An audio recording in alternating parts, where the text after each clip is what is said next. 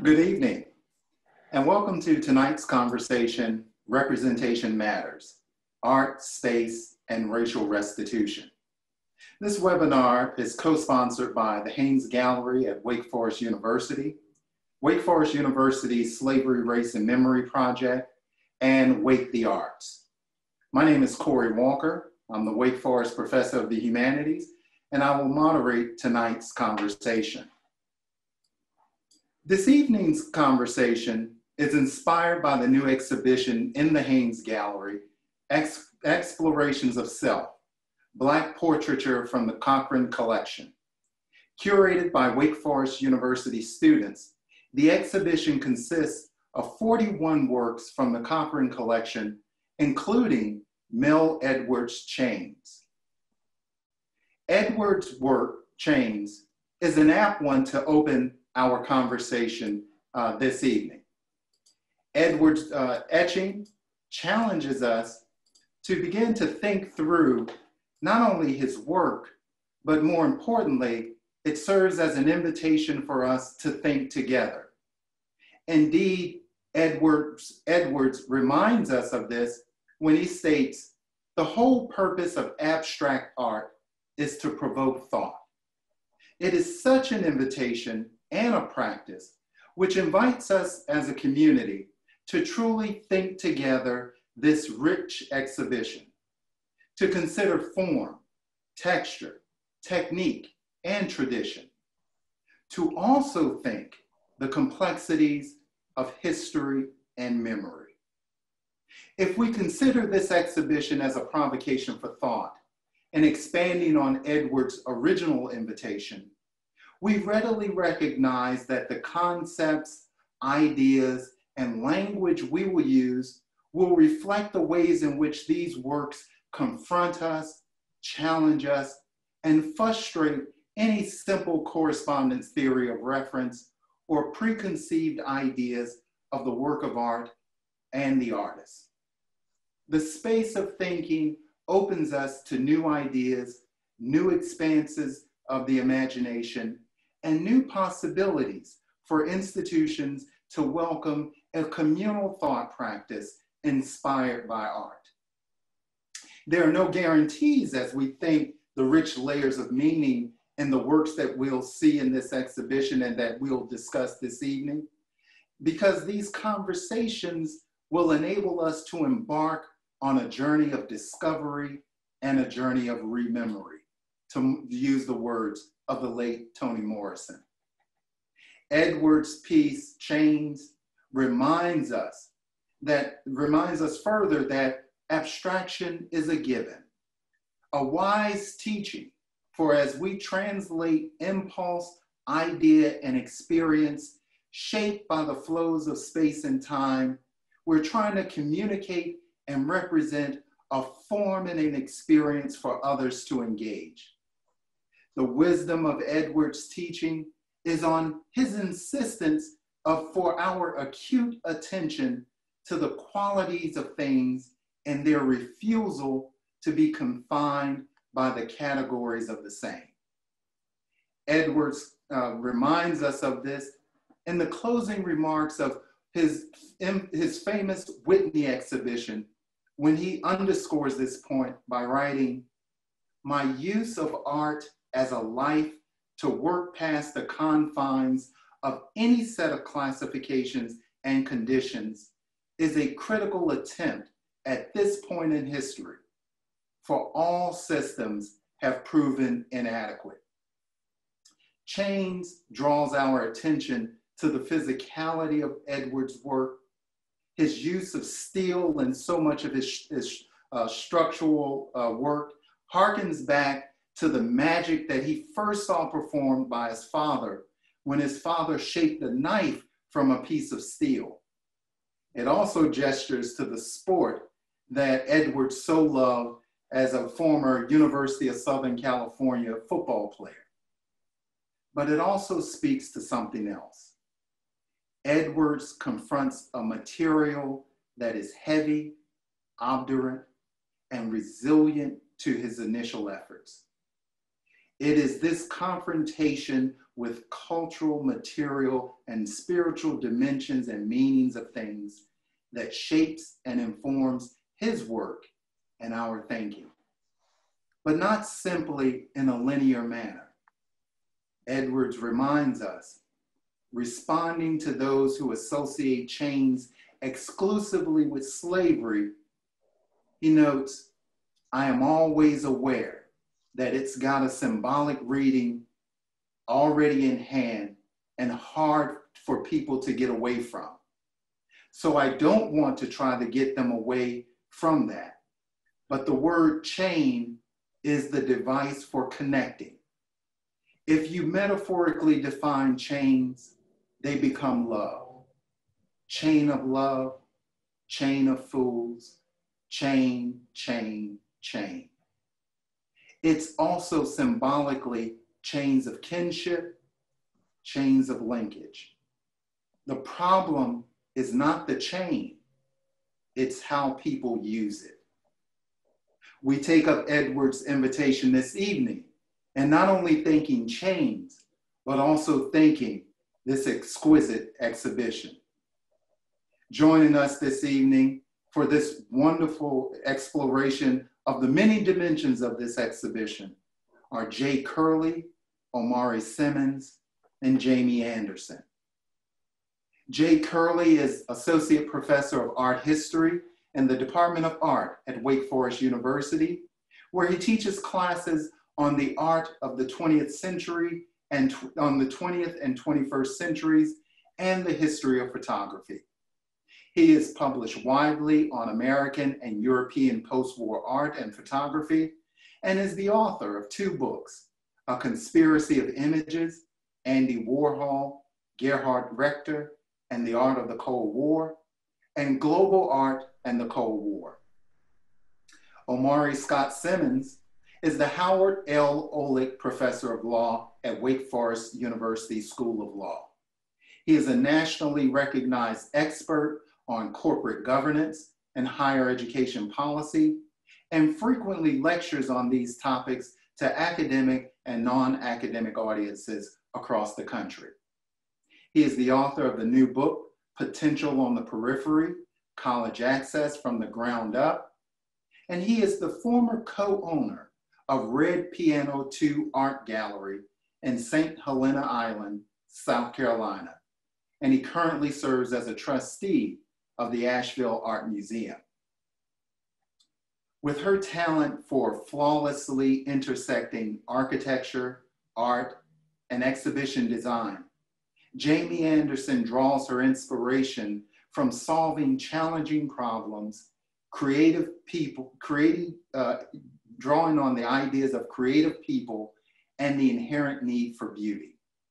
Her career is a balance of making, practice, design, and teaching continuously focused on cultural institutions. Originally an artist turned exhibits fabricator, she studied architecture, leading to her first tenure with Smith Group. Jamie went on to serve as a senior architect and exhibitor designer at the National Gallery of Art, where she designed hundreds of special exhibitions and other projects before returning to Smith Group to lead the cultural practice. Some notable projects that Jamie has headed up include the National Museum of the American Indian, the Gilcrease Museum of American Art, the Lumpkin Slave Jail Site, Devil's Half Acre Interpretive Site, and the renovation and expansion of the Franklin Institute. Please join me in welcoming Jay, Omari, and Jamie for tonight's conversation. Jay, I want to begin with you. We have this wonderful exhibition curated by our Wake Forest students. Talk to us a bit about the ideas inspiring this exhibition and the ideas that go into putting all of this together, selecting 41 works out of a collection, out of the Cochran Collection that consists of over 400 works. Sure. I mean, first of all, I just want to thank you, Corey, and my panelists. It's an honor to be here, and I'm so thrilled to talk about this exhibition and all of its ramifications. So the exhibition came about, like many things in life, through social and professional connections.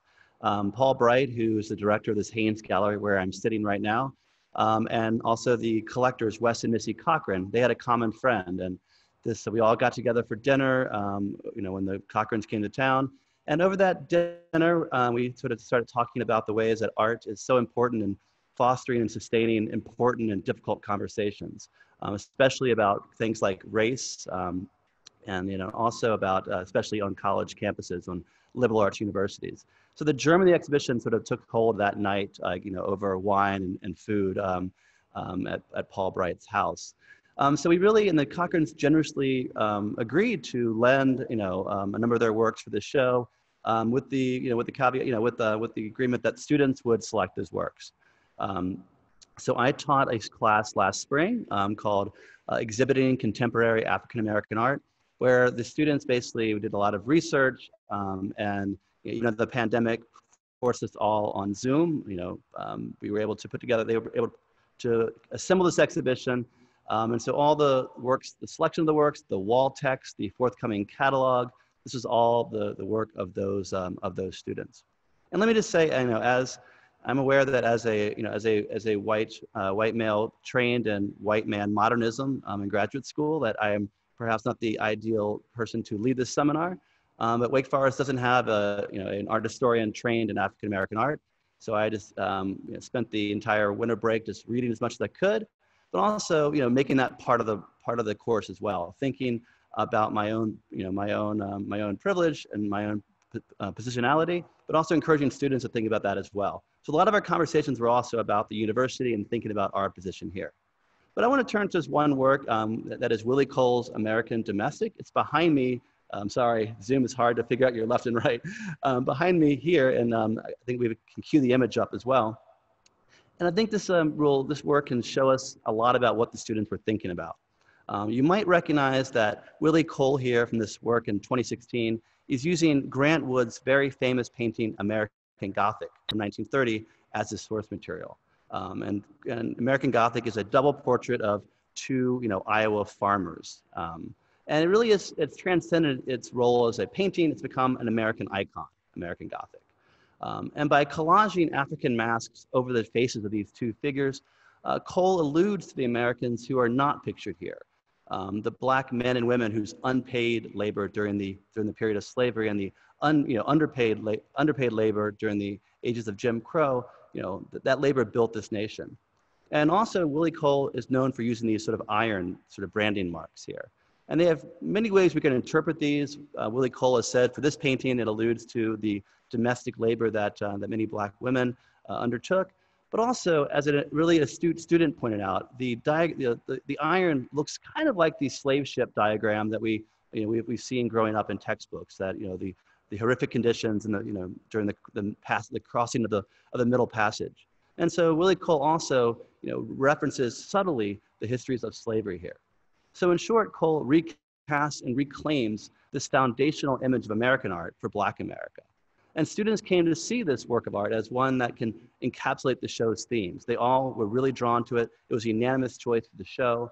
And the ways that there are many repressed stories of Black Americans lingering behind images that have come to define American art, America, and indeed Wake Forest University itself.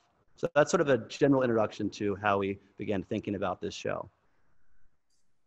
Thanks so much, Jay. You really highlight some of the ideas that went into developing the show, really challenging students to confront the depth and complexity of the art itself, and also using art as a provocation for conversation. And in many ways, Willie Cole's piece really challenges us and opens up the opportunity for us to begin to rethink America and rethink the imagination of what America is. Omari, I want to turn to you because you're bringing a very distinctive perspective to tonight's conversation. You're a well-recognized business law expert. You hold an endowed chair at one of the top law schools in the nation. But more importantly, you're a former gallery owner. And not only just any gallery owner, you are co-owner of a gallery down on historic St. Helena Island in South Carolina.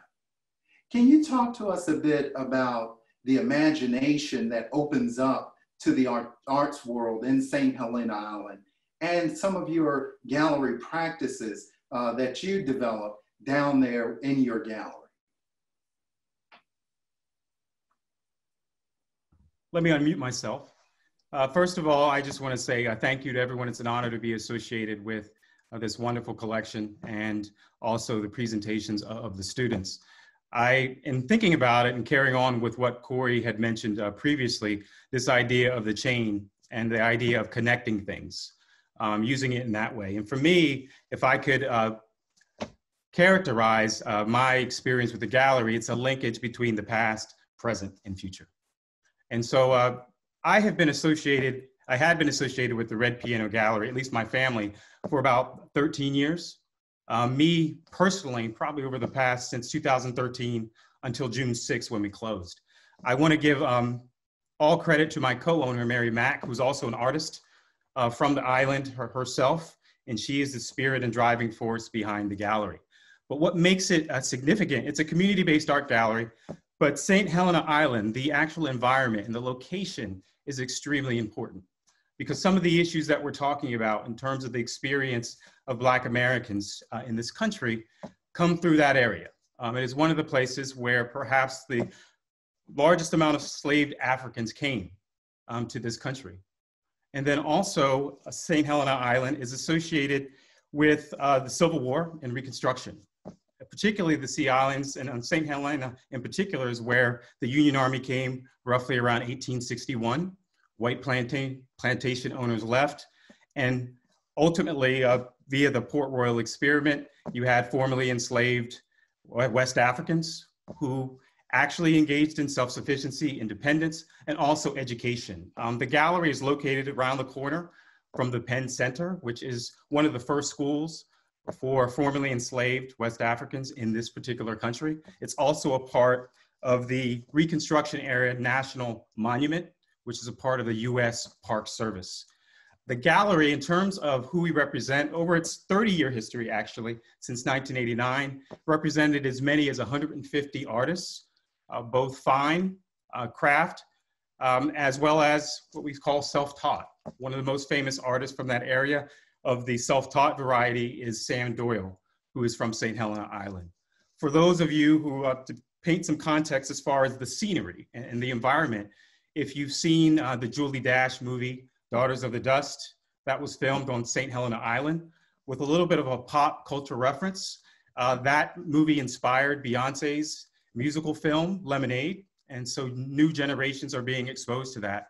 Similarly, for the older people in the crowd like myself, if you've seen Forrest Gump, multiple scenes were filmed around Beaufort. So some of those beautiful scenes that you actually pictured, that's where the gallery is actually at.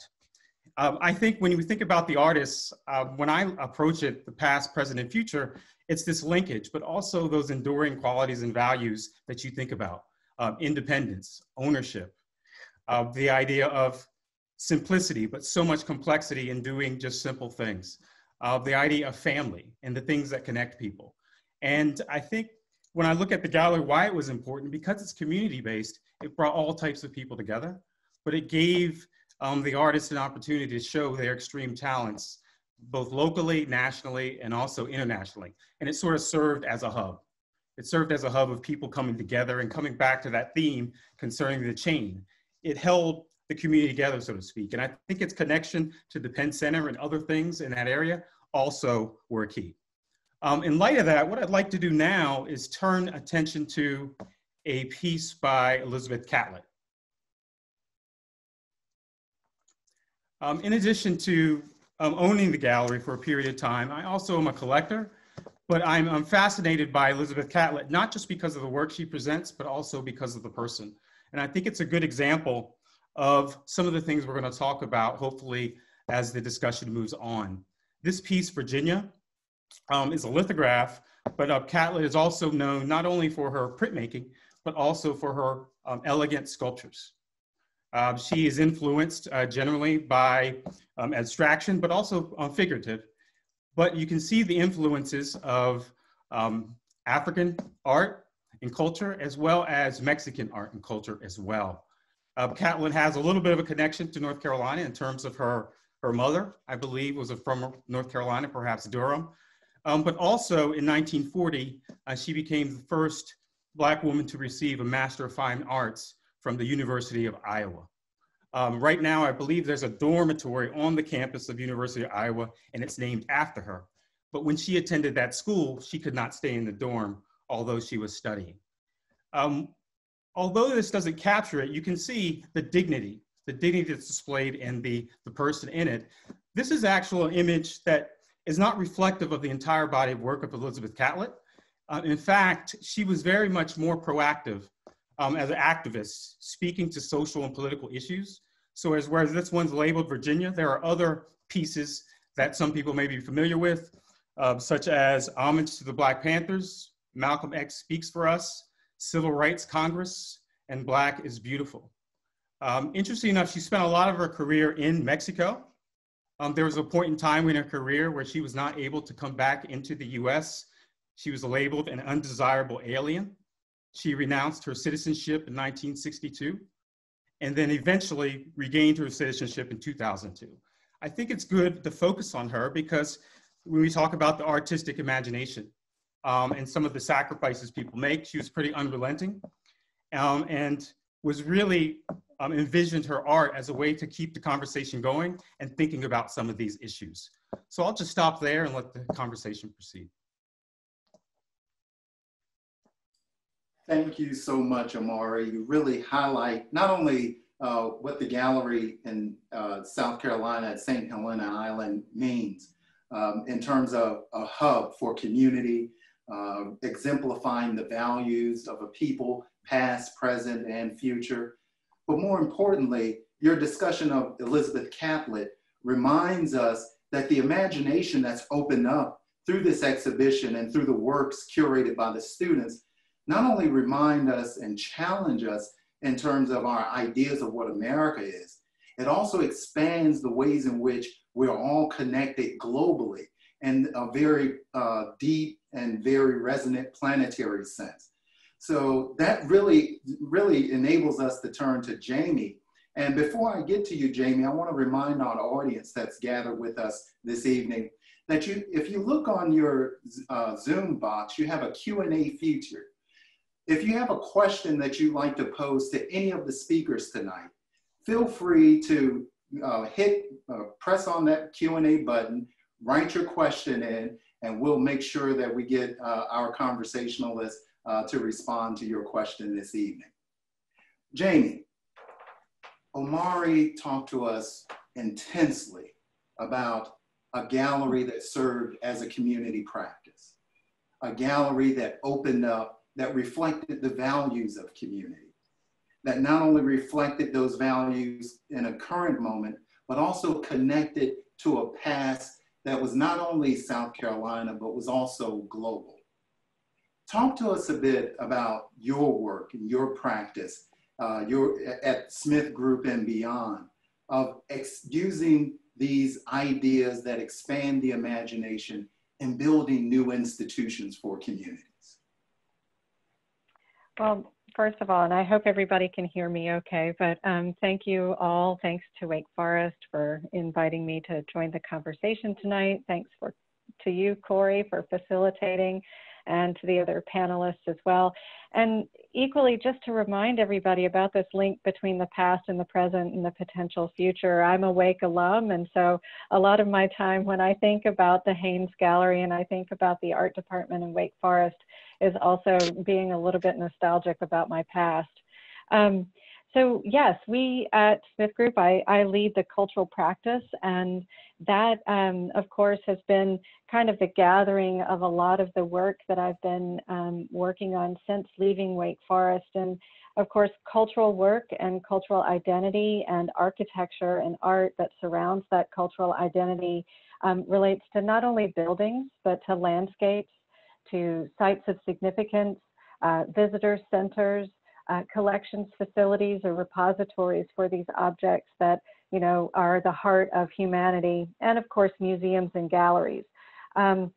We have an incredibly diverse and integrated team at Smith Group. And so part of my job is to help match the right voices of the practitioners that work in our firm with the voices of the community to build and design these places. You know, and so it's a true mix between art and architecture and design and community. I'm not an art historian, even though I dabbled in a bit of art history while I was at Wake Forest, but I can speak to the museums and cultural and representation. The Juan Logan Pray For Me print, I'll just hold in the background as I'm speaking, partially because there's something rather provocative about the image. There's something potentially spatial about the image. And I love the connection and discourse that can be created by works of art like this. Museum collections are notoriously delinquent in the representation of African American voices, in the representation of African American artists and their work. And this is a fundamental discourse that's currently happening in the realm of cultural work in museums and galleries. And museums and cultural entities have parallel discrepancies in their own staffs as well. Jay alluded to it in speaking about his own position. I can speak to it as well. Fewer than 3% of licensed architects in the United States are African American. And so collectively striving to better our representation and make sure that we are part of the communities for which we are crafting and sharing our voices is of paramount importance. For any discourse around public space and museum and gallery space, I think it's really crucial to have a quick outline summary of the history of museums and galleries and displaying works of art. You know, these spaces essentially began as cabinets of curiosities, places where, you know, generally speaking, wealthy men would go and plunk art and artifacts from spaces that they would visit and then take them home with them and showcase them in private rooms. This transferred into essentially taking stuff, of plundering, of wars, of things like that, where you had nations at war with one another and gathering artwork in order to, you know, showcase them in their home countries and cities. You know, philanthropy then quickly followed that as a model, and that's why we see so many of our great institutions in the U.S. with names of philanthropic collectors, such as, you know, the Smithsonian or the Guggenheim. And in the 90s, of course, we had a wonderful influx of public space and buildings, the sort of if you build it, they will come model of the ivory tower. But what's really interesting about like categorizing that past as the past is looking at the discourse that's happening currently today. And the word hub has been brought up several times, which is essentially a new definition for museums and for gallery spaces in general. No longer are these places designed for communities, they are designed with communities. They do not speak to communities, they engage in conversation with communities. And it's crucial for the architecture and the design of these spaces and the project teams that craft these spaces with communities to have that similar representation. Thank you so much, Jamie. You really remind us that this is a practice, designing art, architecture is a practice with communities. And it's something that must undergird our institutions now and into the long future. And it really draws us back to Jay's work and Jay looking at art as a provocation for conversation. Sometimes those conversations are challenging. Sometimes those conversations lead to new opportunities for thinking about new ideas about art.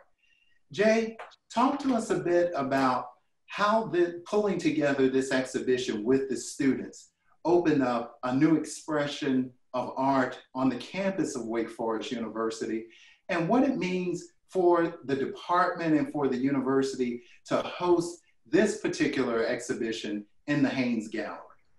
Sure. I think a good way to enter that conversation, and we haven't really touched upon it yet, is to think about the theme of the exhibition, and that is portraiture.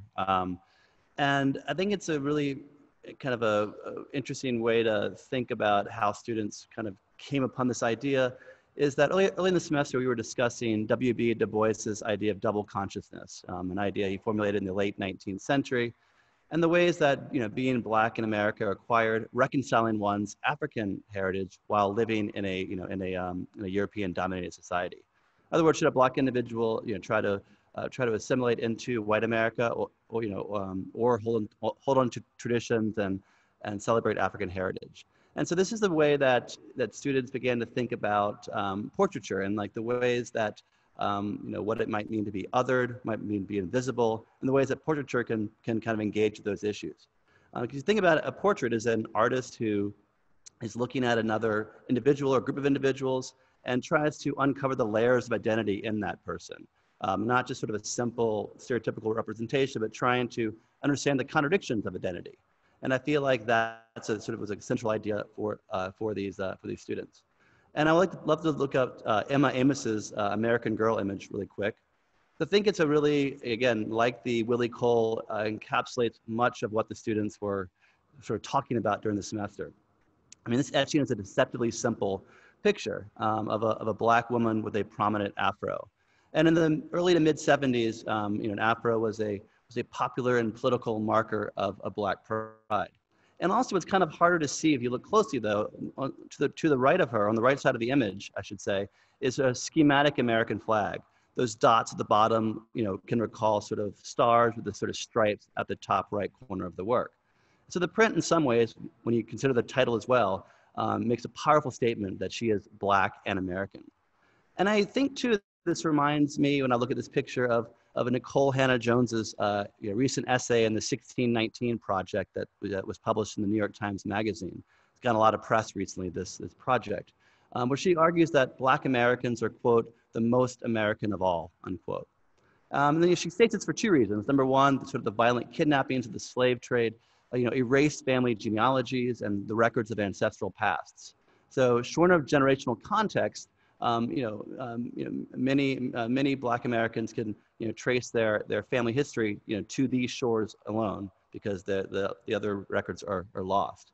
And beyond that, she also argues that Black Americans have done the hard work of activism in this country.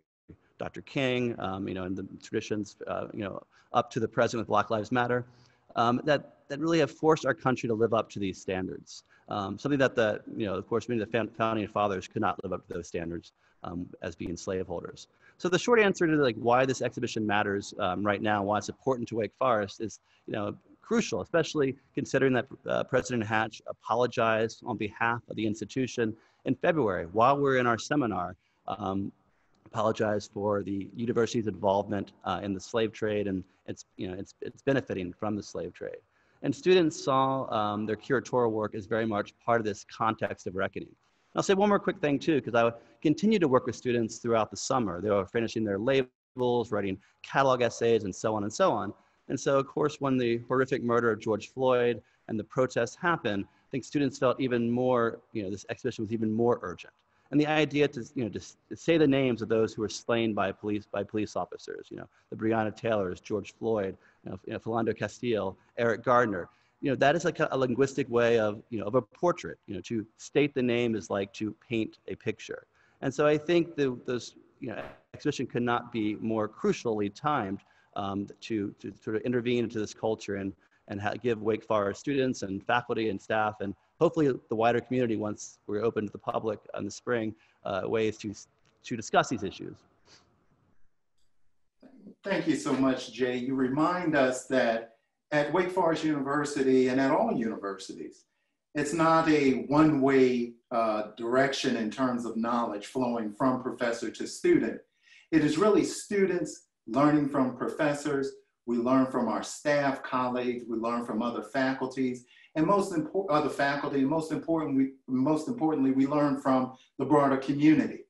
This is where I want to turn to Omari, because Omari, when you talked about your gallery, and of course, Elizabeth Catlett and her work, you really talked about the idea of how she's Elizabeth Catlett as an individual part of a broader collective, and how that collective is exchanging ideas, practices, techniques. Can you talk to us a bit about what it means for the gallery to be a hub for community, and how you begin to engage African-American art through the value of community, through that theme of community, and how it opens up and continues to expand the artistic imagination?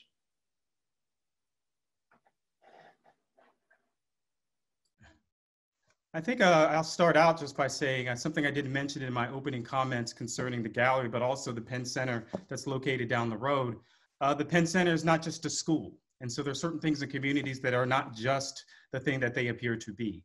The Penn Center during the 50s and 60s, because Black Americans couldn't meet at the Standard Hotel or Holiday Inn, actually became a sanctuary meeting spot for civil rights groups, such as the Southern Christian Leadership Conference. And so you hear people such as Andrew Young speak fondly of being at the Penn Center, organizing, figuring out how to help people vote, particularly literacy drives in that particular area, which is connected to voting. Martin Luther King is said to have penned a part of his I Have a Dream speech there in one of the cottages that's on the property actually there. I think one of the things that artists do gain from that, it's a community of people like them who appreciate that, what they're doing, and it's a safe space. I also, what I often see is the diversity of people who come from far and wide. And so not only do you have locals, you have people as far as wide internationally, people like Lonnie Bunch with the Smithsonian, to Lauren Hutton, to someone buying something for Keith Richards, and people who actually appreciate what they see, the contributions but it's also a thing where people just drop by too. Just drop by if they're coming, or a tourist is coming through, they see the gallery. And I will say that it's no longer in existence, but it's different. It's different than other galleries you go to. It's definitely open. And actually, if you can kind of look behind me, you'll see baskets, crafts that are representative of things you might find in the gallery. And then also to my right and to my left, you see two small canvas paintings by actually a trained artist, Jonathan Green. He's not from St. Helena, but he is from the Sea Islands. He's trained at the Chicago Art Institute, but he basically paints scenes from that particular region, from his childhood. And as a friend of mine once said he paints people who look like when they woke up, they were looking at rainbows. And so I think that says something about the community, the warmth, and all of those enduring qualities. And in light of what you were also saying too about sort of the connections, I'll connect Jay's comment to something Corey just said. There is this idea of the chain. Another, I guess, symbol we could use is also a river, and how a river connects past, present, and future. There's this poem by Langston Hughes, The Negro Speaks of Rivers, and it cites rivers that exist in Africa, Euphrates, Nile, etc., and then goes on to speak about the Mississippi. And I see this continuity present in what I see on St. Helena Island. I want to turn to the next image, because I want to also circle back, but the image of Huey Lee Smith and this picture called The Actress. I'll start out by saying that really he's a mid-century Black artist, but he's different than Catlett in a number of ways in terms of some of the choices that he's made. As I mentioned, some of the other pieces in Catlett's catalog are much more political. Huey Lee Smith is not viewed as being that. Nonetheless, he does, not all the time, but he does use often Black protagonists or subject matter in some of his paintings. He's also someone who's influenced by European painters. If I pronounce it wrong, was it De Chirico, an Italian, where you have these landscapes, sometimes urban landscapes, sometimes people are at the beach, and you have people in them. But what it does, when you take a look at this, it actually forces you to really think about, what is the woman really thinking about here? Did she not get the part? Does she have angst going into it? Also, is she uncomfortable? And a lot of his subjects tend to look pensive or uncomfortable in certain types of situations. And so although probably in his day, some people may have critiqued him, and I'll get back to that, for not being political enough, particularly students. But when you think about it, Jay had mentioned this double consciousness that Du Bois talked about, and that what people have to deal with, and the isolation that people can feel in certain types of spaces. And so when I look at some of his other pieces, it makes me think about some of those concepts. Circling back to sort of the students that Jay mentioned and how the students are engaged with it, Lee Smith was indeed an educator as well. He taught at several places. Before a short period of time in the late 1960s, he was chair of the art department at Howard University. It's rumored that his time there was short-lived because the students didn't see him as being radical enough for that time and day. I do want to say, though, in light of that, it's good to have different perspectives, sort of what would we call along a spectrum. And people have different ways of communicating different things, and I think that's great. Also, I circle back to this idea, too, that although we speak about these experiences in the past that are not good, some in the present, indeed, are not good, I want to also highlight what I get from my gallery experience in engaging with the artists and our time together is that a large part of the Black experience is thriving. And I think that's something, too, that's very important to communicate in these ways. And portraiture is something that does that as well. Thank you so much, Omari. You really remind us that art provides us with a kaleidoscope. It enables us to see those parts of the spectrum that may not be available to us each and every day, but it draws our attention and highlights our attention to those overlooked aspects of beauty that are in the everyday. Imagine waking up to rainbows each and every day. That's a powerful image, but it's an image grounded in a particular institution. The Red Piano Art 2 Gallery is more than just an art gallery in a traditional sense. It's a community institution. It brings people together, cultivates the imagination, and nurtures ideas such that individuals may go off to the Art Institute in Chicago and come back, but yet what they learned in Chicago enables them to give expression to the sense of waking up to rainbows in the morning that St. Helena Island implanted in the imagination. It could be Julie Dash's Daughters of the Dust, bringing in the cinematographer Arthur Joffer to begin to develop those broad landscapes across different mediums. And here I want to turn to Jamie. Jamie, Omari reminds us that these traditional galleries are more than just a gallery. They're a space of imagination, and as Jay reminded us, they really cultivate and nurture the ideas of students and of communities. Talk to us a bit about developing what goes into creating these new institutions that really cultivate the imagination and nurture these ideas such that we can begin to imagine new possibilities of community, new possibilities of life together, and new possibilities of what America can be. That's a lot right there. And it's something that we're ready to roll up our sleeves and really get talking about for sure. I love what you just said, Corey, and we're engaging Omari about the overlooked aspects of beauty, because that theme of what is overlooked or what is hidden or, the untold stories is a huge part of our work and a developing area of expertise in the cultural arena. There are thousands of sites of significance and meaning that a passerby could walk past without even recognizing, for example.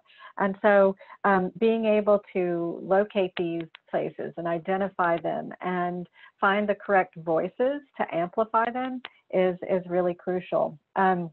Historically, these spaces have been places for research and preservation and interpretation. And the added level of engagement here is now they're becoming places of conversation. And I also really liked what Omari was saying about, you know, having places with debate and discourse, because that's exactly the role that museum and galleries can now take on. Topics of race and religion, and we can put up my next image here that I selected, the Jim Alexander Stars and Bars image. You know, this is a wonderful example of an image that collectively, whether it's with students or whether it's with neighbors or whether it's with strangers, you know, could really facilitate some amazing, meaningful, hard conversations. And, you know, having these types of works in the background are really crucial. Corey, you asked specifically about what goes into creating some of these places. And I think a really wonderful example of what it takes to craft these types of buildings and spaces is our current work ongoing in Richmond, Virginia, the former capital of the Confederacy, where our team of designers, including Dayton Schroeder and Montiel Crawley and Julian Arrington, are designing essentially the National Slavery Museum. And this museum is located on the Lumpkin Slave Jail site, which was also known as the Devil's Half Acre. It is one of over 60 auction sites located in Shockoe Bottom in Richmond, Virginia. And, you know, our team approached this, and I think a general approach to these types of new models for spaces are to approach it without an answer in mind and to do a lot of listening. And so part of our process and part of the process that we partook in Richmond was of huge, diverse, and multi-leveled community engagement and conversations. So we were able to have large forum community meetings with voting sessions. We were able to have wonderful sessions with middle school and high school students in Richmond Public Schools to draw upon the local expertise of researchers and historians and folks like yourself, Corey, you know, to collaborate and to help define what should happen in this place where we have existing archaeology that's been hidden over time. How do we reveal it? How do we tell those hidden and untold stories? How do we tell about the histories of enslavement, but also the legacies of it? So connecting back again to that past, that present, and that future. And, you know, so a lot of it is really hard work, and a lot of it takes a long time to define and to come up with what the purpose and the mission of a place is, even before you put pen to paper and start sketching anything. And I think that's truly at the heart and the core of developing engaging museum environments of discourse at this point, is listening first and drawing second. Thank you so much, Jamie. And it was just wonderful working with you and the team at Smith Group on the site here in Richmond, Virginia. It's interesting. In this conversation, we talk about the students who curated this event, this exhibition, but we also have two alum on tonight's panel, Omari and Jamie. And we have a question in terms of the students and really about a unique opportunity that our students have, both as undergraduates, but also as part of a broader Wake Forest community, as professors and as professionals who are still engaging these salient themes that a new generation of students are wrestling with. We have a question tonight from one of our guests joining us, Lucy Alford, who asked this question, and Jay and Omari and Jamie, feel free to respond to it. Lucy's question is, I would love to hear a bit more about the title of the exhibition and how it emerged from the students' work. Could the speakers address the place of self and selfhood in the context of the gathering of these works and the larger social issues at hand? This seems particularly important given Professor Simonson's insight on Langston Hughes's poem, The Negro Speaks of Rivers. So Jay, why don't you take a stab at that first? Sure, it's a great question. I mean, I think we actually had a lot of discussions about the title of the exhibition. I remember being on a Zoom, sort of a Zoom class meeting in April, and we had the chat, everyone putting suggestions down and really trying to figure out what's something that could capture the richness of this show and also be catchy enough to sort of, look good on a poster. And so the idea of explorations of self, we thought the idea that the portrait explores these various layers, which I mentioned a moment ago. And then we're like, should we put an S on that? And then the idea of explorations, and really goes back to that idea of the double consciousness. We have images in the show, perhaps like some of the images we've seen today that show African Americans through their own eyes and in sort of honorific ways. We see images that are from white, maybe the more repressive gaze, of violence done towards Black bodies, the image of a Black face in the show. And so I think for us that explorations of self was a way to not just have, just sort of one type of picture, but try to capture sort of a range of images that try to speak to the richness and the complexity and some of the traumatic aspects of African American life. Omari, would you like to take a stab at this question with some of your reflections around self and selfhood in the context of community gatherings, as well as in the larger context of community in our contemporary moment? Again, unmute myself. When I start thinking about it and looking at a lot of the different images from the collection, but I've also looked at other things in the collection as well, other works, and it's really comprehensive. And I think about all the artists at that point in time, particularly those from the mid 20th century, and some of them didn't have the type of representation that white male artists have, but yet they continue to sort of pursue their craft because they saw something else in it in terms of what it could communicate. And so I think what it does, it gets those ideas moving, but it also has the potential to sort of lift people up. Perhaps if someone goes to a museum, and this is another thing that deals with access, I think it's very important for people of all backgrounds, particularly what Jamie was talking about, how that space and people come to see this, because maybe someone will see themselves in it somewhere. And maybe they'll see the struggles that they have today, learning that, okay, maybe my dad is not necessarily that uncool. Maybe they know a little bit more about this. Maybe my grandparents know something about what I'm going through today. It also lets you know that you're not alone. But also, to Jay's point, I think this concept of really someone's full humanity, being able to come to a place where you see that being displayed and all of its complexity. And as I mentioned before, it's not just about tragedy, it's also about triumph. And so there's often this, and I hate to be the person who says a lot of quotes, but there's this Ralph Ellison quote, I'll paraphrase it, something along the lines of about the human condition. That's really what we're talking about, the mixture of the marvelous and the terrible. And the terrible represents all that hinders human aspiration. And the marvelous represents the triumph of the human spirit over the chaos.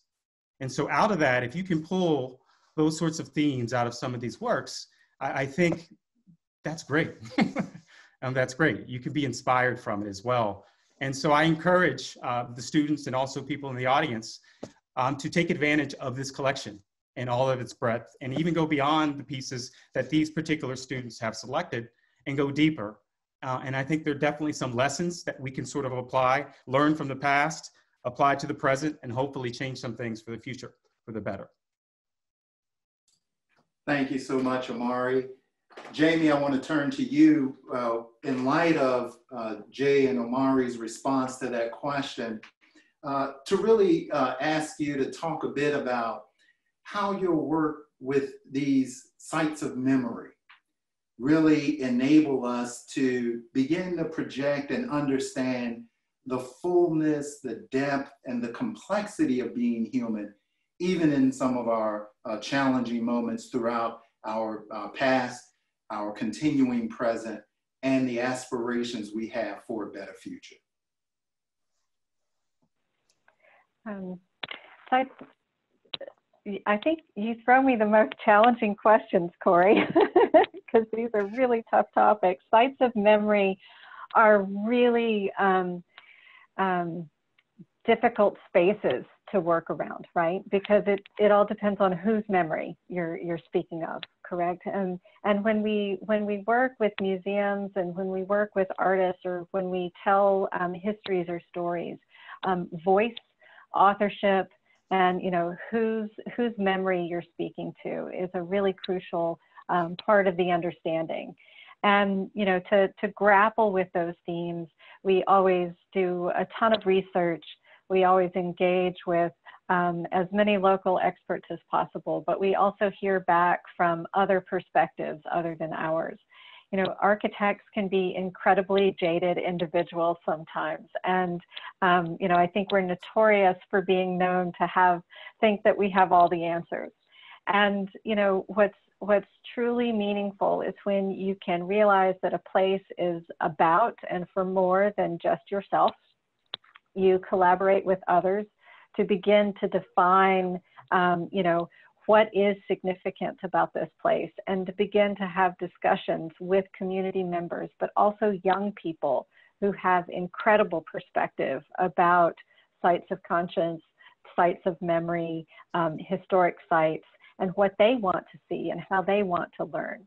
One of the most meaningful things in Richmond was our engagement with high school students on the subject of slavery, and to hear directly from them that the interpretation should first of all acknowledge, and that acknowledgement and recognition were two of the most important themes that they wanted to see, personified in this architectural space. The second one was that the students really wanted to see the truth and not to have any information withheld from them. And I think that was a really poignant thing to say as well. They wanted to be able to touch the archaeology. They wanted to be able to grapple with the history. And then the third moment of what we really gained from them was this notion of healing and resistance, that, acknowledgement leading to an understanding, to healing, and sort of like through resistance was very, very important for them. So sites of memory are, difficult topics are always difficult to design around, but the more voices you can have that help you personify that and create a space that is active, that, to Amari's point, that people can see themselves in, that isn't concentrational in and of itself, that people can see themselves enjoying and being a part of that space, are crucial themes for our work. Thank you so much, Jamie. And you have those questions simply because I know you have the answers. We have another wonderful question from one of our guests who joined us this evening. And Jay, it's directed to you, and I'd like to read the question from Dorothy, who gives us a wonderful question. Dorothy writes, Jay, you stated that stating the name is like painting the picture. In relation to our current moment and in relation to Black Lives Matter, can you or other panelists address how the current situation not only informs this exhibition, but how is it transforming the ways in which we think about art and our curatorial and design practices? It's a great question. I mean, as I mentioned briefly, just working with students over the summer, it was this all of a sudden this exhibition became that much more urgent. And actually, I forgot to show this. There's kind of the new Vanity Fair cover with Amy Sherald's portrait of Breonna Taylor. And so I think some of these ideas about painting the picture is kind of like saying, is perhaps the artistic equivalent of saying one's name, is sort of really interestingly put there by the artist Amy Sherald. I just think that the way that art is, many African-American artists have been interested in politics and thinking about how to use art to try to change social norms, to fight against racism. But I think those battles have become, really urgent in the past few years. I mean, actually kind of goes back to the mid 1990s, the 1993 Whitney Biennial with Glenn Ligon and other artists like that. But I'm thinking of artists like Dred Scott or Titus Kaphar, who are these artists who are really interested in investigating history and trying to bring these repressed histories back, like Dred Scott's slave rebellion reenactment, which he did last fall in Louisiana, where he basically created a community of over 100 reenactors dressed up, in period costumes with fake rifles and swords and rakes, and marched through Louisiana, ending up in a square in New Orleans. And so there's ways to bring this sort of repressed history, the slave revolt that no one's really that is not taught in schools. And so I think these really bring to light these repressed histories is so important to artists today as a way to reinvestigate our past as a way to better the future. And I'll just kind of give Amari some company. I'll read a quote as well. By the great philosopher Walter Benjamin in 1940, he wrote, "There is no document of civilization which is not at the same time a document of barbarism," unquote. I think this idea that everything we look around has a darker history. And I think, African-American artists have always been on the forefront of investigating that, but I think it's so urgent right now. Thank you so much, Jay. Omari, you want to respond? And Jamie, I really want you to talk about the recent installation in Washington, D.C. by Smith Group. So, Omari? Yeah, I can speak to it. I don't know if I have the answer to it, because I think there's this tension.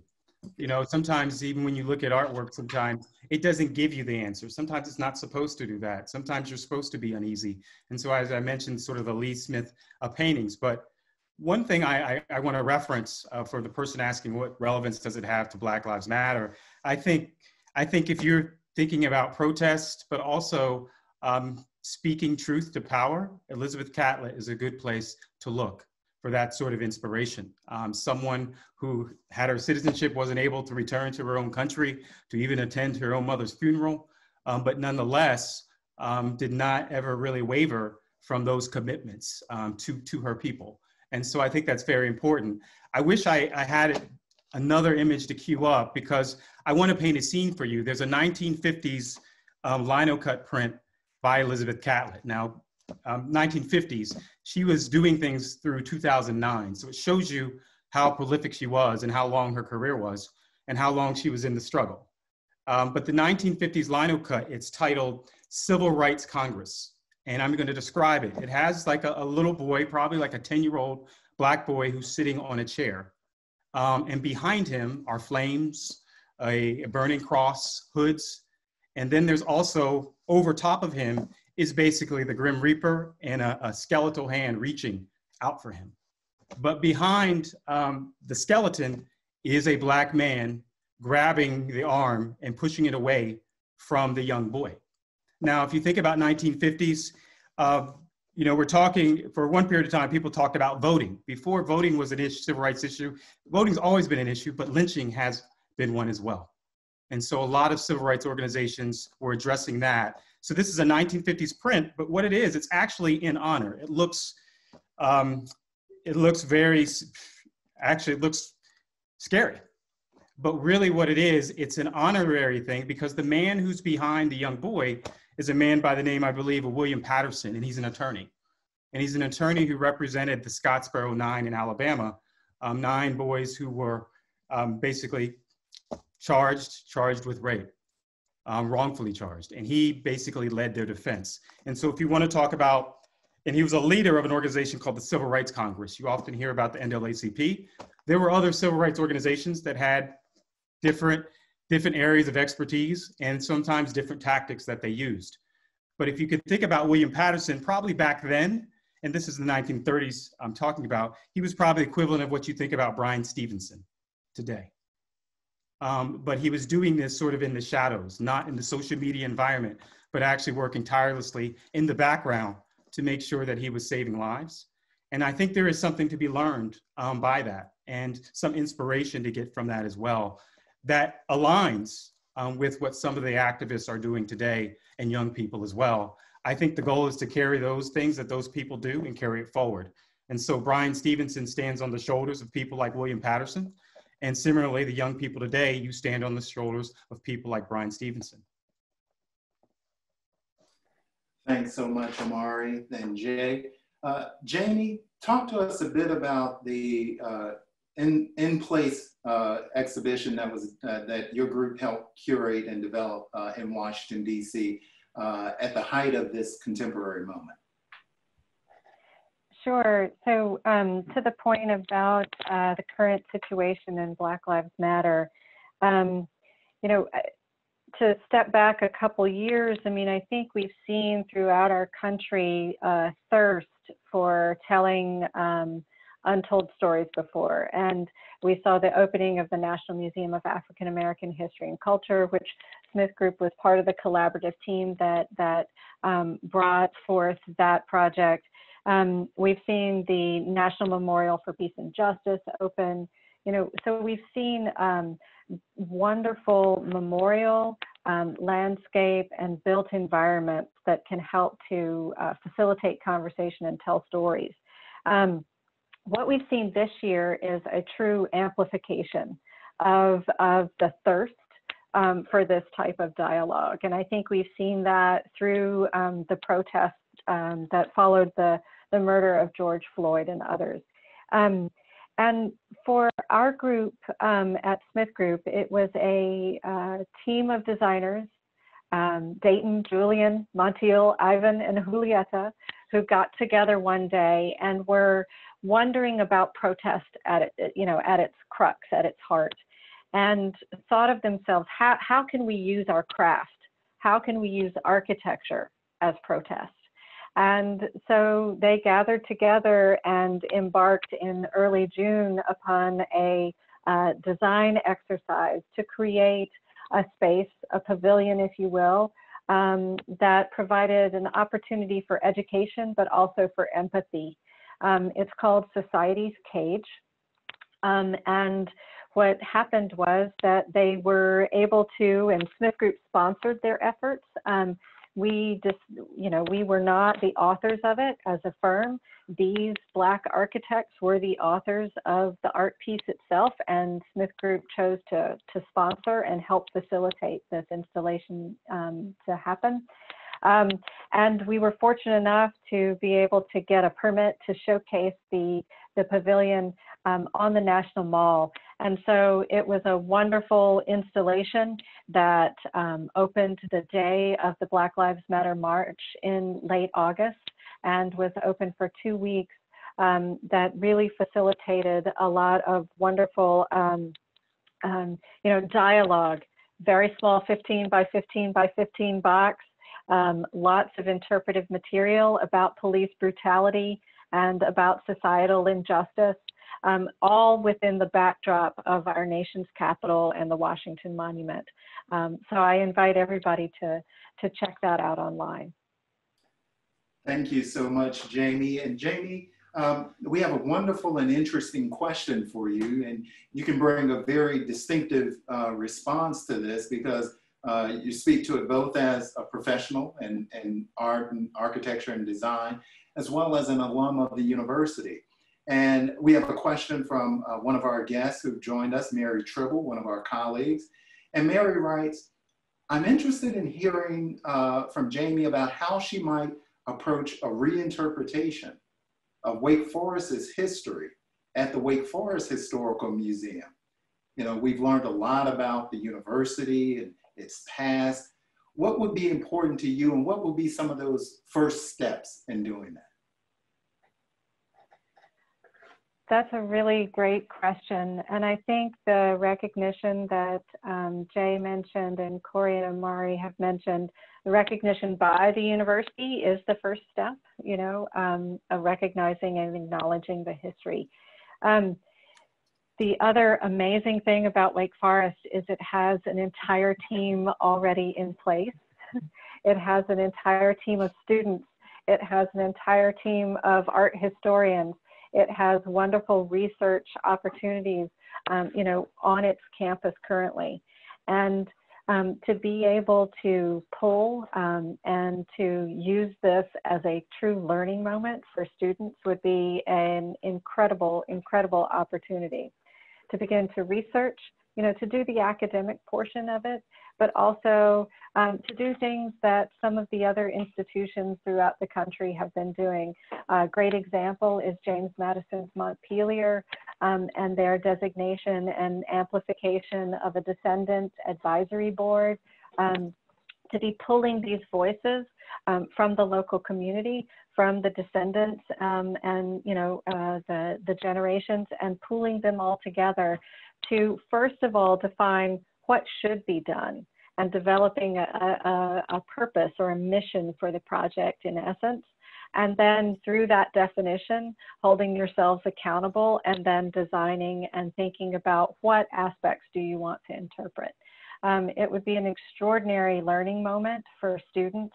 It would be an extraordinary partnership moment for other academic institutions in the Winston-Salem community and in North Carolina in general.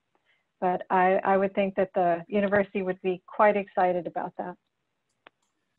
Thank you so much, Jamie. As you correctly stated, it's an opportunity for the entire university and the broader community to begin to learn about the depth and the complexity of our history, and also open up new possibilities for a brighter, more hopeful future for all of us in the Winston-Salem and Greater Triad region. Well, folks, we've almost exhausted an hour and 15 minutes, but we have one last question that I want to pose to you, and I want to go to Jay first, because Jay, I think you have an image that'll fit this question beautifully. This question is from again, one of our guests gathered with us, Lorraine Crawford. And it's a question around the practices of museum spaces. And she writes, do you ever feel that there's a way in which art exhibited in the US is not always, can't always meet the constraints of exhibiting African-American art or art from non-mainstream or traditionally understood artistic groups in galleries and in museums? In other words, does traditional galleries collapse the space for actually exhibiting African-American art? And what can we do in light of that? It's a great question. I think it also goes back to what Jamie was saying earlier, the origins of the museum. I mean, the idea of the white cube gallery is all about keeping out the outside. That should not intrude upon our appreciation of the formal qualities of the artwork. So right off the bat, like just showing this kind of, showing African-American art in a gallery, it's kind of, it has to somehow, contend with that long history of what, of the origins of the art museum.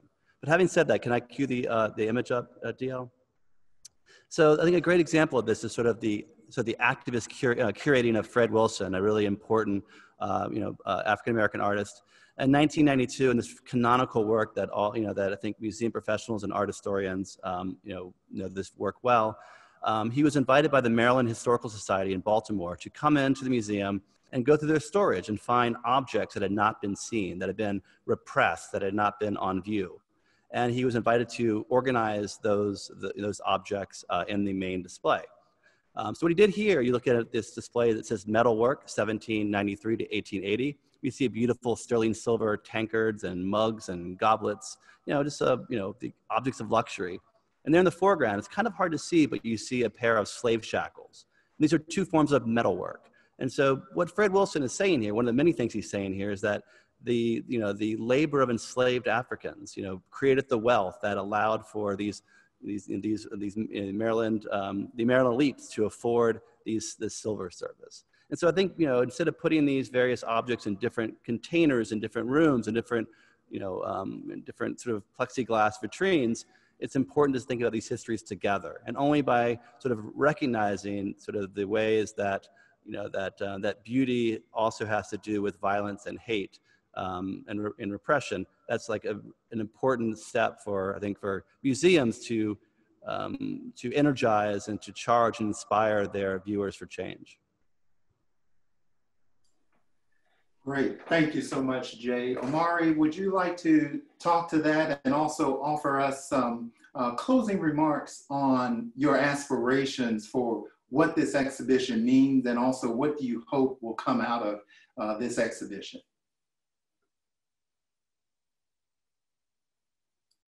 To the question specifically about kind of museum spaces, I will say it extends, it's deeper than that too. It also goes to collectors, people supporting Black artists so that they can continue to practice their craft, et cetera, providing opportunities for training, providing venues, providing representation.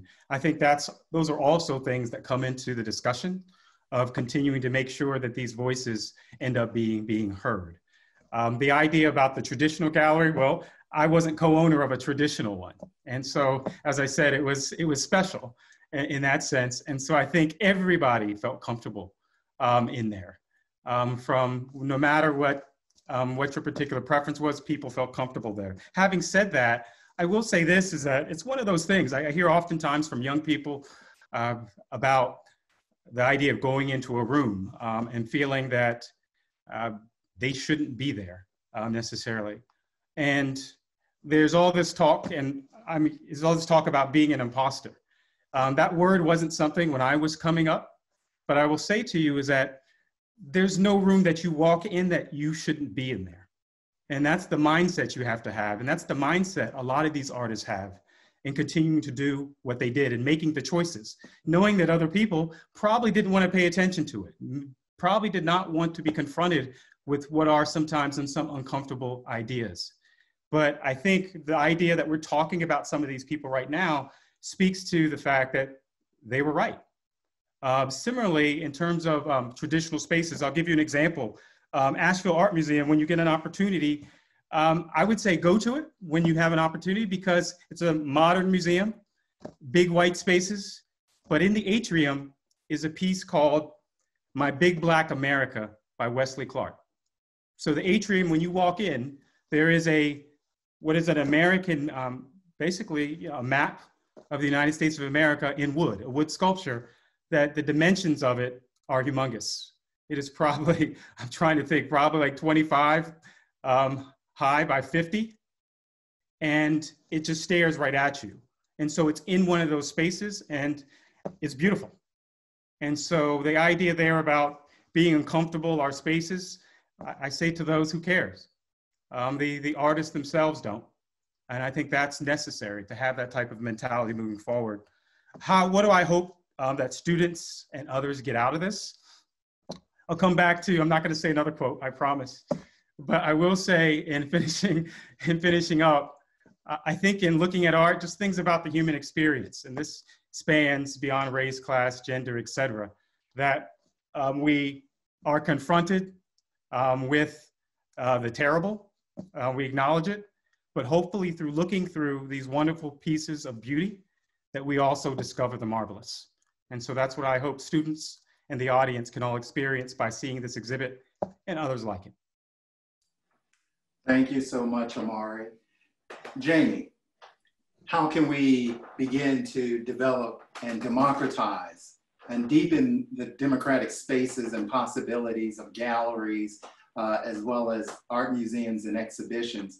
And as an alum, what's your hope for your current Wake Forest students, what they will receive out of this exhibition?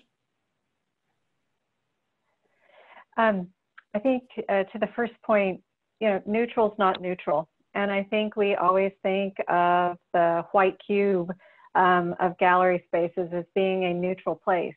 But I think there's been recognition that that's not neutral, and that, neutral could very easily be defined as a place where two opposing forces or forces sort of like meet. And there's, friction and tension and collaboration. When you think about the neutral axis, on a structural beam, and I'm going to nerd out on you a little bit architecturally, that's the place where tension and compression, the opposing forces meet. And so, if we turn neutrality and if we, on its head, and if we turn the definition of a museum on its head, we can get a little bit closer to a definition of places that are far more accessible. And by accessible, I'm meaning lots of different types of accessibility. You know, we can do that through playing with scale and surface and color and materiality. And through those engaging dialogues with the communities, develop places where people can see themselves and can feel like they are a part of it. And that's a true democratic space. You know, I think film does this really well. You know, film captures and harnesses nostalgia. It captures and harnesses memory. It has a temporal quality. And so when you look at whether it's pop culture music videos like Beyonce at the Louvre, or whether you're talking about exhibit design like Fred Wilson's, you know, work, being able to juxtapose, you know, two various things or two different things together is a wonderful avenue to begin to talk about, like, whether it's democracy or whether it's a new sort of typology for space. What do I want Wake Forest students to learn from this? First and foremost, you know, that to be a part of the process is as meaningful as being an author. You know, to help facilitate and to gather together, whether it's voices or works of art, and be a part of, like, you know, something that's bigger than oneself is really, really valuable. Also to think about works of art in spaces and about the audience that may be approaching these spaces. You know, I know that Paul Bright and I know Jay and I know all of the professors at Wake are consistently asking the students to think about these things, but it's really crucial and important in developing the future of gallery spaces and museums, and also, you know, developing these typologies. Thank you so much, Jamie. Jay, we opened up with you and you informed us about the ideas that really shaped and formed this exhibition, about the work of a group of students who worked through a pandemic to put this exhibition together. Talk to us a bit about the transformation that you undertook in preparing for this work. You talked a bit about it at the beginning of our conversation. Mm-hmm. And what do you hope this exhibition will do for the broader Wake Forest community?